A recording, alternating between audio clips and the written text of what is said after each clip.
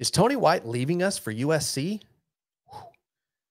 That's been the news. What about, is there any quarterbacks coming in from the transfer portal? Who's in there? Who's coming out? Where are they going? All that and more coming up right now. Hey, what's up? My name is Logan Merrick, and this is Husker Central. Thanks so much for tuning in. Right now, let's go ahead and get right into it. Tony White, if you're on Twitter, X, whatever we call it now, man, everything started melting down this morning, including myself. I was like, what is going on? So if you didn't know, Tony White has interviewed for multiple head coaching positions. San Diego State, ultimately they went a different direction with the offensive coordinator from Colorado. And then Syracuse went a different direction and hired the DB coach from Georgia. Both of those were the two positions that he applied for or interviewed for. I shouldn't say applied for because it's not the same. And who he interviewed for and didn't get either one. But then news broke this morning that USC, University of Southern Cal, and Lincoln Riley were hiring Tony White to take over as their defensive coordinator. Now, USC fired their defensive coordinator halfway through the season because they were terrible. And that was the news. And then it was like all over USC message boards and all this stuff that Tony White was coming. Well, then literally like within 10 minutes from, oh, he's leaving, and everybody's like freaking out on Twitter, and even local radio station here was even saying this could be going down. This is what we're hearing, blah, blah, blah. To in a 10-minute change, a flip on the dime. Nope, he's not coming. And they've actually got somebody else. USC's playing it close to the vest, blah, blah, blah. Everything that I'm seeing on Twitter at this point from USC standpoint is that they are swinging and missing. They have offered multiple people, and they've been turned down. Now, from Tony White's perspective, could he still take the position? Yeah. But here's why I think it's not likely the case. And here's why. One, why make a lateral move to another defensive coordinator position? You already have a strong fan base here in Nebraska. You took a defense that was ranked 100th last year. 100th last year, to bringing them to being number 14th in the nation total. That is a massive jump. It got everyone's attention. Why not build on that? If you want a true Power 5 head coaching position, which he does, he said that in previous press conferences, then, man, why not stick around where you know you've got your entire defensive lines coming back, including Ty Robinson, Nash Hutmacher, Jamari Butler, among others, those true freshmen that you've heard me talk about in previous videos. All those guys are coming back. Why not continue to build on it? So I think it would just be a crazy move. Now, should we give Tony White a raise? Absolutely. He should be getting paid more. USC's defensive coordinator was making about $400,000 more a year than what Tony White is making now. But here's the deal. I mean, you go to USC, the taxes there, that is a complete wash to what you would pay here. And so that's the other thing too, is like they would have to give him a massive pay increase in order just to truly give him a raise, because of just the cost of living out there is insane. Also, the fan base is not as strong. You can talk about USC Trojans, but if you watch their games, it's like going to a high school game in the middle of nowhere. Like there's hardly anybody in the stands. There's way too much to do in LA. And you have a Heisman Trophy winner and a team that was in the top 25, and there was hardly anybody there. So I just think from a fan base perspective, from just a cost of living perspective, and just what he's built here already in 1 year, it only makes sense to stay. And it looks like that's what he's doing, because what I also saw out there was that Tony White and Terrence Knighton are hitting the recruiting trail together. So why would they, if he was leaving, why would he be out on the recruiting trail? So there's that. That's the Tony White news. It looks like he's staying from everything that I'm seeing. And if he ends up leaving, don't fret, Husker Nation. I will be sad, as you will be sad. But I do think that Matt Rule has other people in line to still do a great job. But that being said, as of right now, Tony White's staying. It's a good deal. So we don't have to jump off a cliff just yet. Now, what about the transfer portal? If you didn't hear Matt Rule's press conference, he talked about how much it costs to go out and get a starting caliber transfer quarterback. And he said $1.5 million to $2 million for a starting quarterback in the transfer portal. And that, if that doesn't raise some eyebrows, it definitely raised mine. I'm like, holy moly. Like, I was thinking, you know, a million, just under a million. I mean, but I don't know. I'm not in the game. I'm not in NIL, like that NIL world. So it makes sense on why some of these guys are sticking around and not going into the NFL just yet, because they can make more in college off NIL than they can being a practice squad guy or whatever. And so it just makes sense that they would stick around. So there's been two names that have kind of surfaced from a Huskers perspective, and I'm going to go ahead and pull that up right now. And that is Tyler Van Dyke from Miami and Will Howard from Kansas State. And here's what it says. This is Husker 24/7 reporting it. I mean, not Husker 24/7, 24/7 Sports, not the Husker arm. But it says this, if you can't read it, it says Nebraska projects to go transfer portal digging for a quarterback after coming off one of the worst statistical seasons offensively in decades under first-year coaching staff. Turnovers were an issue at the position for play caller Marcus Satterfield, whose unit never found its rhythm and scored just 10 points in the season finale with a chance to go bowling. RIP to that season. Van Dyke, who is from Miami, doesn't have ties to the Big Ten or the Huskers, but there's a chance Nebraska will reach out to him. And here's that last line. I want you to see this right here. Kansas State's Will Howard might be the Huskers' top target, however, sources say. So that is big news.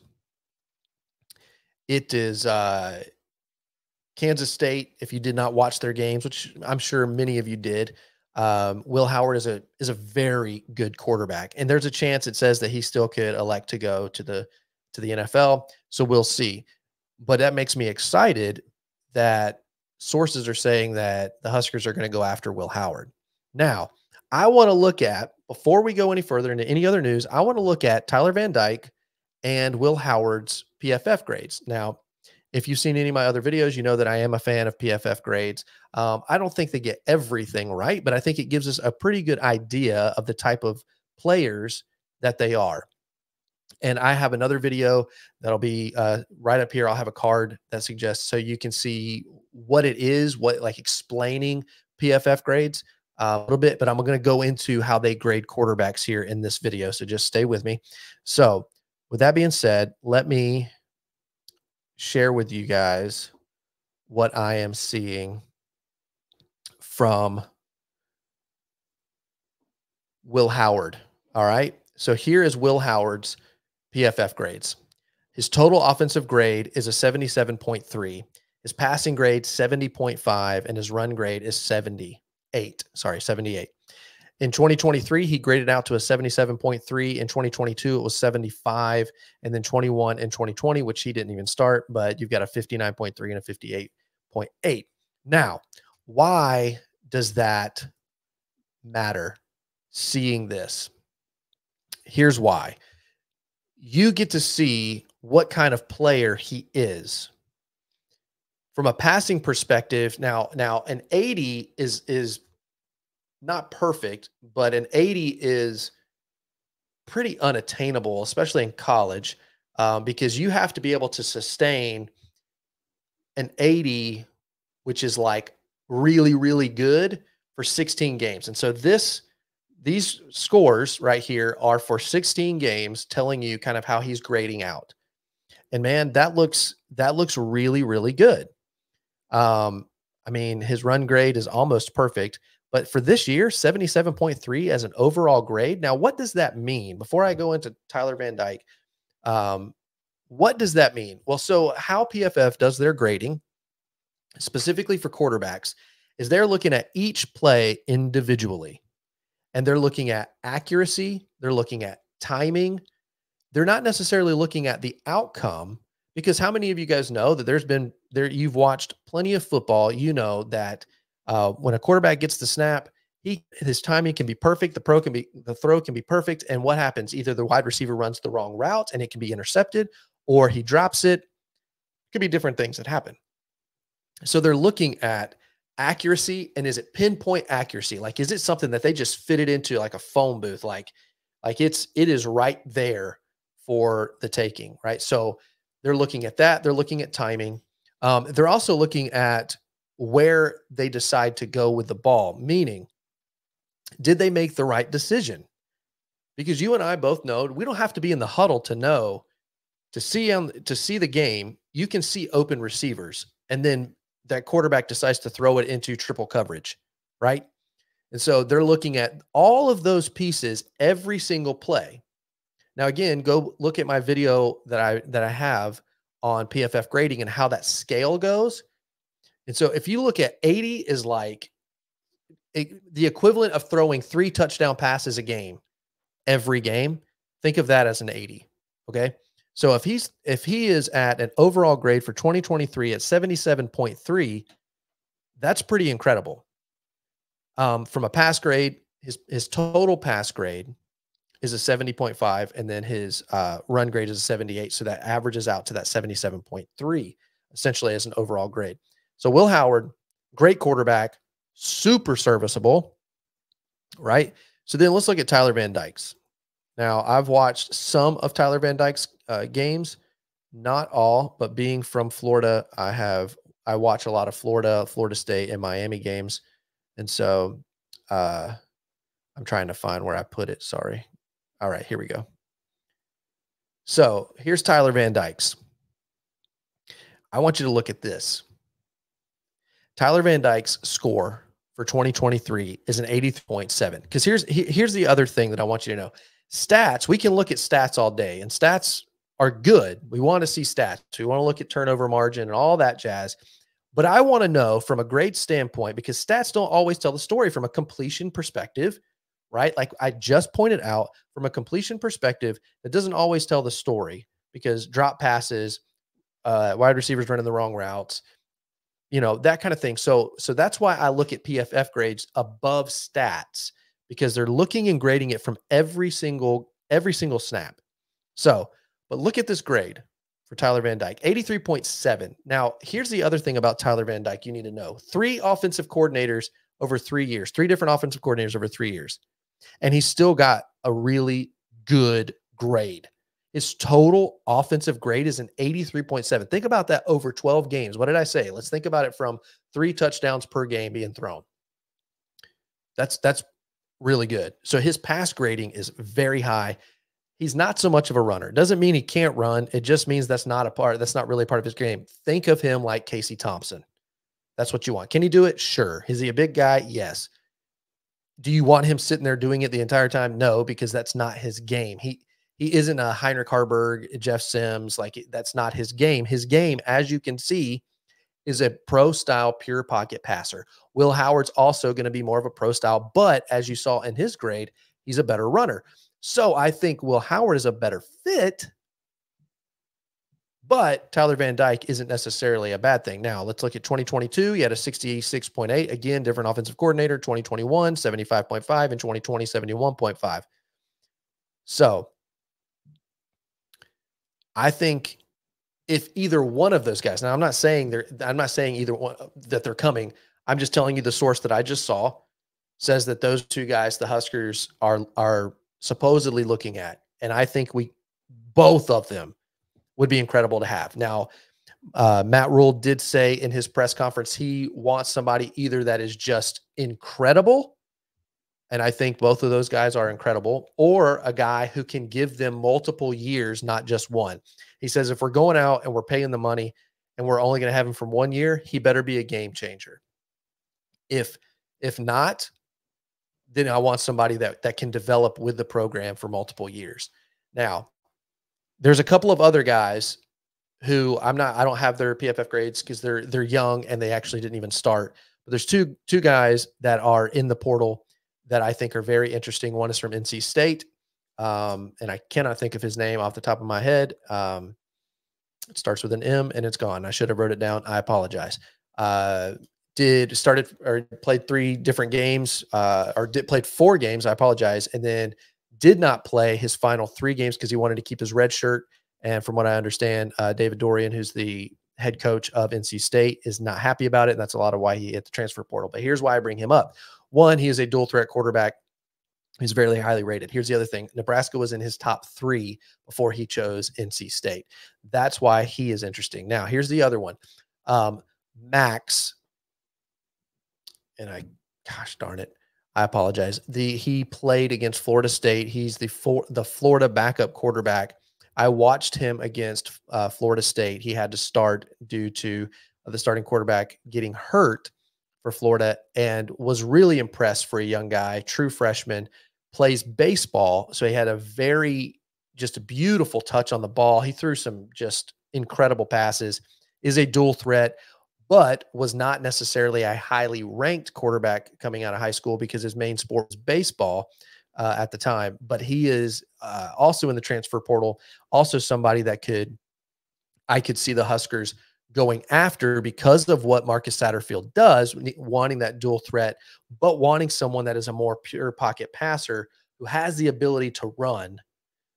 I think all of these guys are good options.